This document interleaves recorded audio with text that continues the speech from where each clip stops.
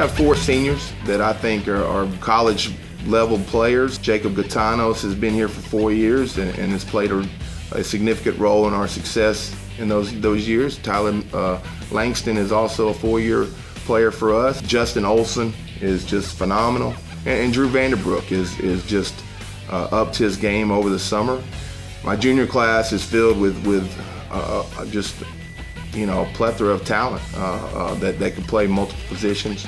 You talk about Richard Howell and Alex Bonner, who last year led us in rebounding, and then a couple other guys, Nate Rossetti and Michael McCauley are also juniors that play a vital role in our depth. And then Duncan Parker is playing a big role as a defensive center for us, who blocks shots and kind of carries our defense. As you look at our schedule, we're playing teams from the American Southwest Conference. We're playing an ODAC team. We're playing a UAA team who's basically won their conference the last 3 or 4 years in a row.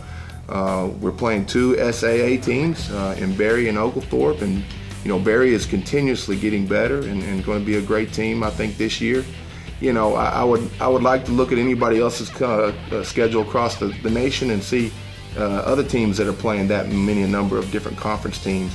And I think that is giving us a variety of experience for us to be able to rely on if we are to make it to the national tournament.